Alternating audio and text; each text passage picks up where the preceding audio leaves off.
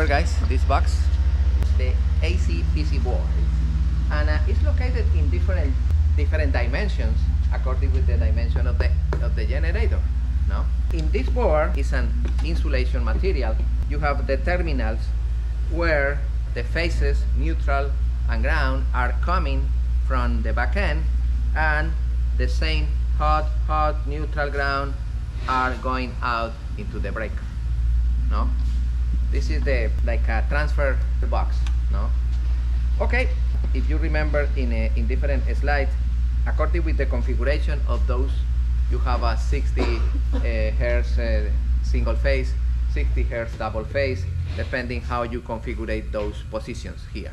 Okay, what is the meaning of that? In this point, I can isolate the phase number 1 with the phase number 2, and I can check the condition of the winding, because I have those cables coming from the back end. I can remove those terminals and verify with the megometer how is the condition of each winding. And you know, okay, the generator is good, the generator is not good. I want to check, for example, this generator with the megometer. Okay, look, guys, follow me. I have phase 1, I have phase 2, I have neutral. I'm going to remove phase 1 and phase 2. I'm going to isolate the phases here. You see? I have both phases here.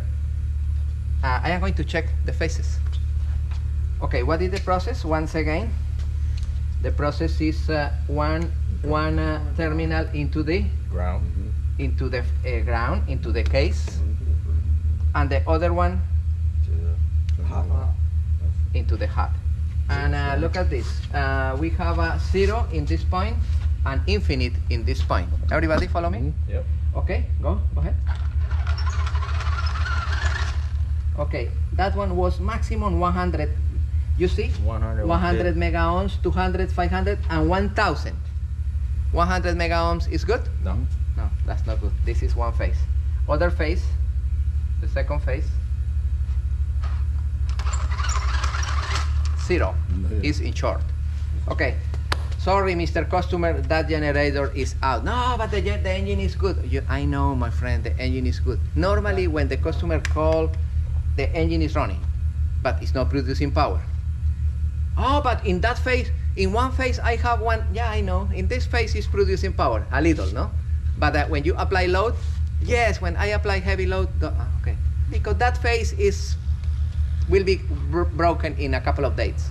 Pay attention. The problem is, you need prepare a lot of conditions. You need call, oh yeah, I need call the contractor of the air condition to remove that air condition unit. Oh, I need other contractor to remove that water maker. Pull the motor out. I need other contractor to remove the bank of batteries, because the bank of batteries is over the generator. Wow, 7 batteries HD. Finally, 4 days later, you have access. And when you have access, you need put an I-frame, you know, with camelon to lift this one, because this is a small generator, but normally are bigger. You need to lift the generator, suspend the generator, put blocks, separate back end. It's a big job. I did one similar to the yellow one that is outside. I removed the back end, I put the back end in the swing platform, and a helicopter lifted and bring to Miami in Tortola. I spent 6 days removing from inside of the engine room to the swing platform, the helicopter lifted and bring to Miami. I wait 1 week, they return the back end, and once again, pin until the point, connect all of those wires, and start again the generator. Okay, this is when I have a suspicious that both phases are too low. For example, one phase produce 30 volts AC and the other 50 volts AC. You check with the megometer, and this is the consequence.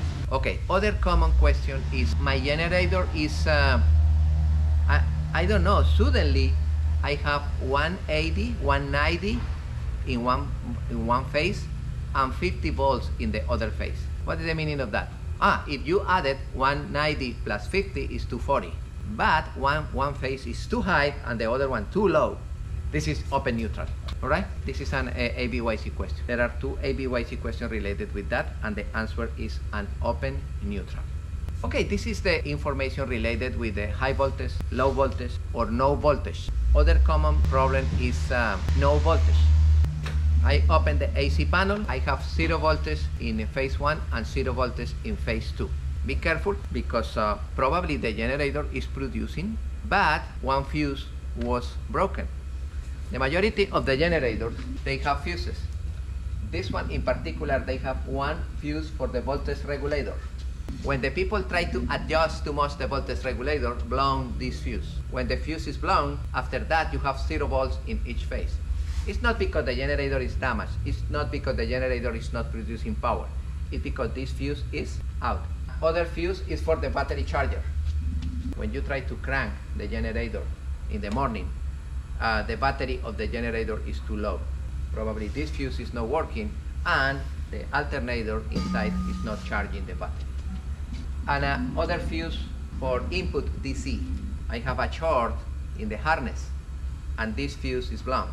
Normally when this fuse is out, the majority of the generators, they have inside, you remember the stop relay, run relay, yeah? You remember the relays? And they have a main fuse. In some generator the fuse is here, in other generator the fuse is here.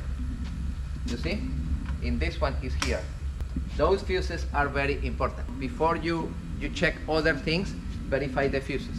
Each manufacturer have different fuses. This one have one fuse, only one fuse. Okay, number 2, I don't have power. Verify this breaker, the main breaker, the main output breaker, the main output breaker.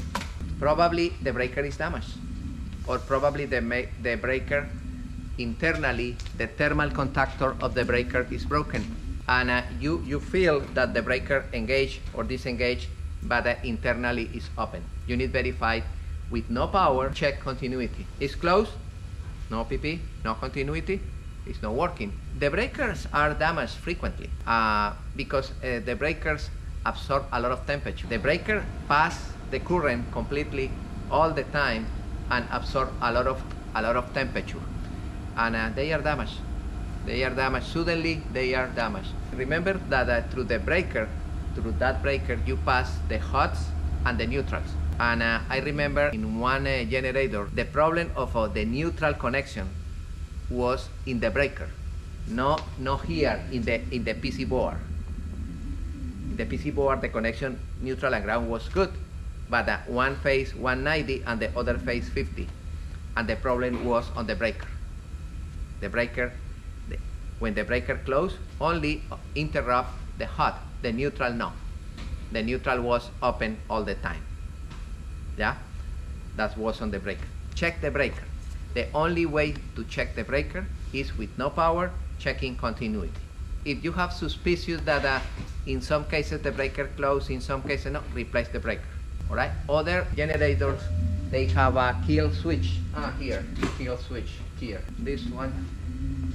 Those kill switch are switches to interrupt the purple cable to feed the fuel pump and the solenoid of the fuel injection pump.